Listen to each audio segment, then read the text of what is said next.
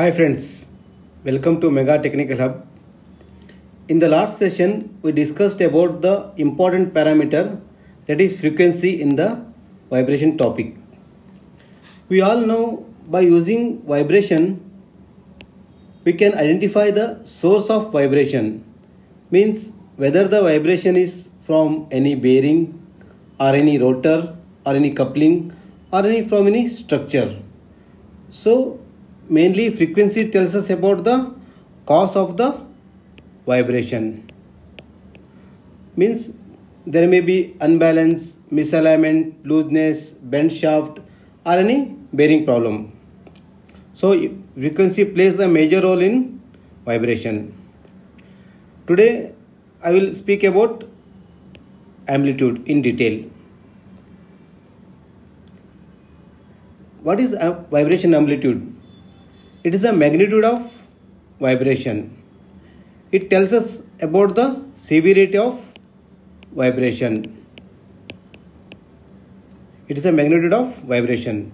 Severity means if we consider two machines A and B, A it runs at around 4 mm per second vibration and B runs about 11 mm per second vibration. Then B is more severe than A. So we cannot run the machine B unless it is rectified. So amplitude also plays a major role in vibration. This vibration can be expressed in terms of displacement, in terms of velocity, in terms of acceleration. For the low speed machines, we generally prefer displacement. That micron is used as a unit for measurement. In case of velocity, you use for medium RPM machines. The unit is mm per second. And acceleration is used mainly for the high RPM machines. The unit is gr, meter per second square. 9.81 meter per second square is equal to 1 g.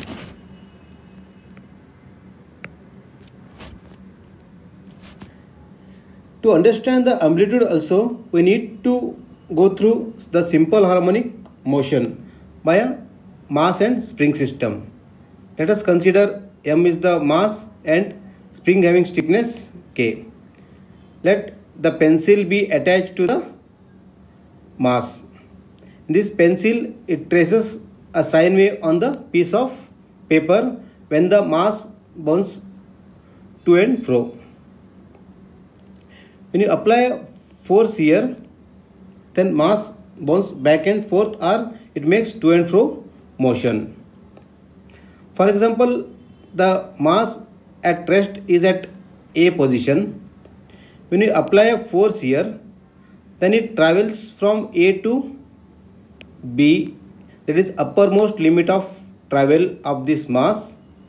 Again, it travels through the neutral position and it reaches to the bottommost travel, that is C. Again it comes back to its neutral position D.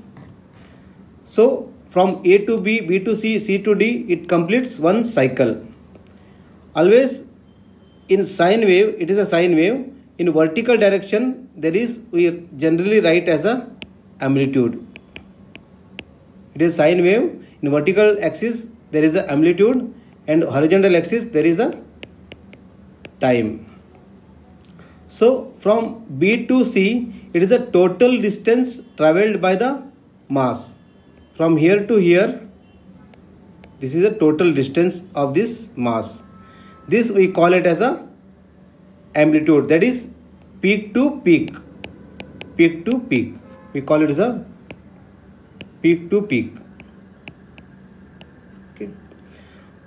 Suppose this mass, it travels from this neutral position to either in the upward direction, that is furthest distance, or in the lower direction, so it is the furthest distance. That we call it as a peak. Then we call it as a 0 to peak. Okay. So one more term that we need to identify, that is RMS, root mean square, that I will explain in the next slide. This is a sine wave drawn by this simple harmonic motion of the spring mass system. Here from this peak to this peak, here there is a total distance traveled by the mass, that is peak to peak. And here from the neutral axis, here either it is the upward direction or further distance from the in the lower direction, that is called as peak value. Again RMS is root means square value, that is it is the average amount of energy contained in the waveform, that is amount of energy in the vibration. So generally for the vibration velocity we prefer RMS. Velocity always represented in RMS, because when the RMS increases means overall energy of the vibration increases in any equipment. And from peak to peak, that is peak to peak, we generally use it in displacement. Okay, in general bearing we can use it as a displacement for the micron. And for the 0 to peak,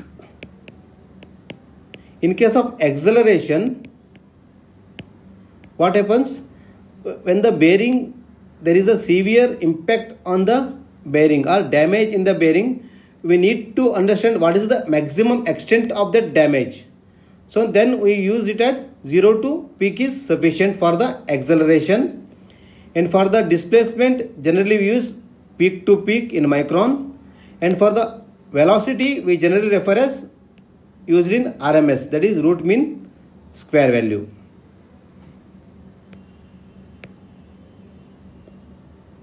And both this peak to peak and VRMS, and there is one more term, that is V average.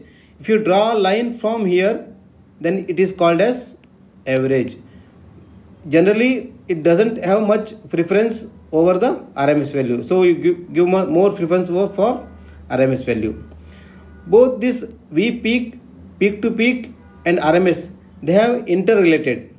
Means for the sine wave, like this sine wave here,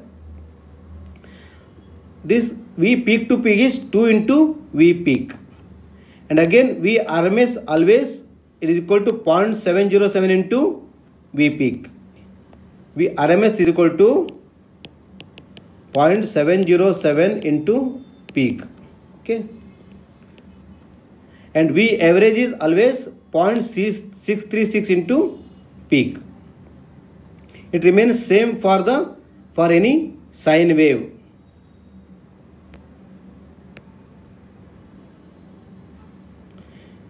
Consider an example of that peak to peak. Suppose there is a 20. Okay, the measurement is 20. Then you can calculate 0 to peak. 0 to peak is equal to peak to peak divided by 2. Then you get 20 by 2, it is 10 here. Okay. And again, what is the RMS value? It is 0.707 into peak. That is equal to 0.707 into peak is 10. Then it gives 7.07 RMS value. This. Okay. So in this way you can calculate.